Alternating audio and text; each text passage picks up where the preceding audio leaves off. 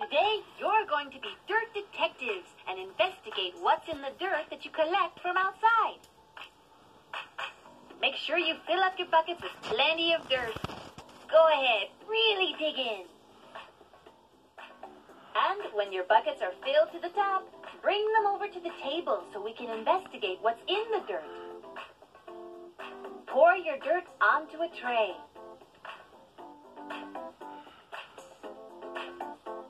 Then use a magnifying glass to observe all the little things you find.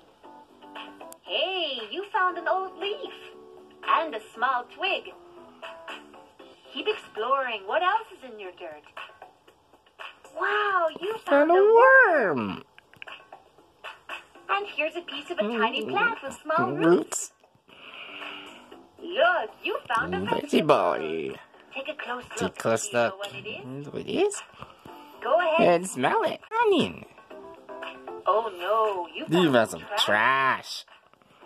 You also found a piece of plastic from a cup.